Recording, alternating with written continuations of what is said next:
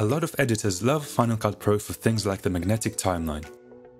But wouldn't it be great if it came with more options for working with the latest and greatest video formats?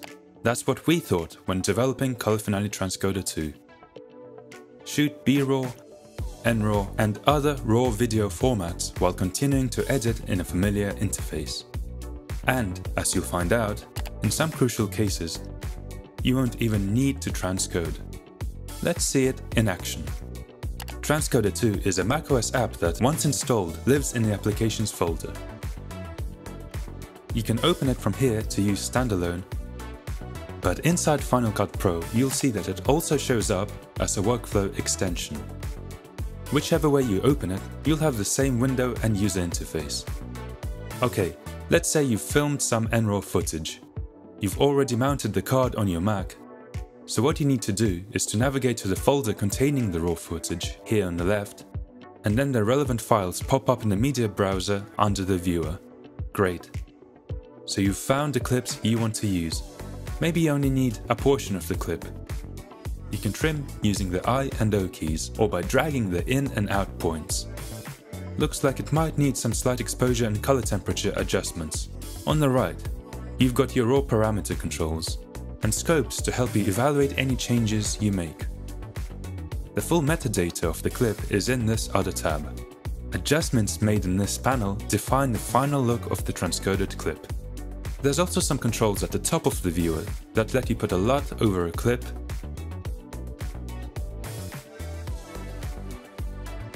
and de-squeeze anamorphic footage.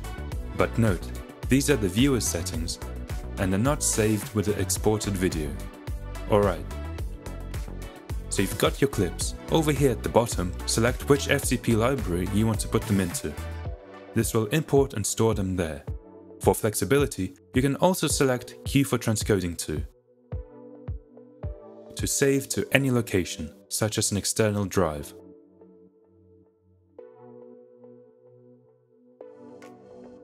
Then, to import into Final Cut Pro, just drag and drop from the job queue into the timeline. Neat. See this Use Original Media option? Turn it on and you don't even need to transcode N-RAW and B-RAW clips. Transcoder 2 comes with 2 plugins for the respective formats that are added automatically during import. They include controls over several parameters like color temperature and exposure.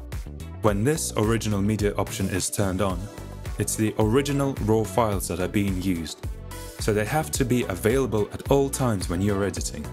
That means if you have the files stored on an external drive, make sure to keep it mounted. Once in Final Cut Pro, you can see your imported clips in the library or on the timeline, depending on how you added them. Check out the metadata, it's all here. And that's it. The next step is to edit and color grade.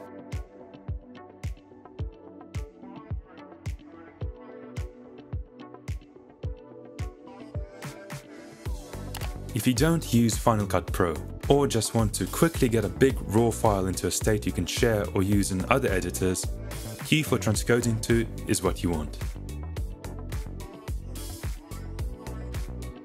Finale Transcoder 2 can also combine RAW stills sequences into a video. For example, you can shoot a time-lapse or a stop-motion sequence and then save it as a .mov file.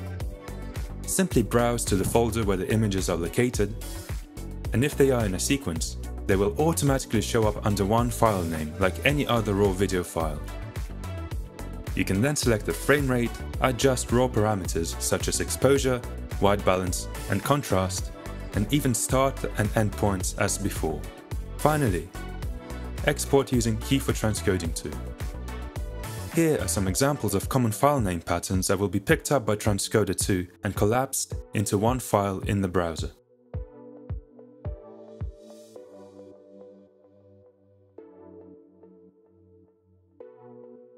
Now you know more about how easy it is to work with N-RAW, B-RAW and other RAW video formats in Final Cut Pro using Finale Transcoder 2. If you have any questions, please leave them in the comments and we'll do our best to answer them. Thanks for watching. Bye bye.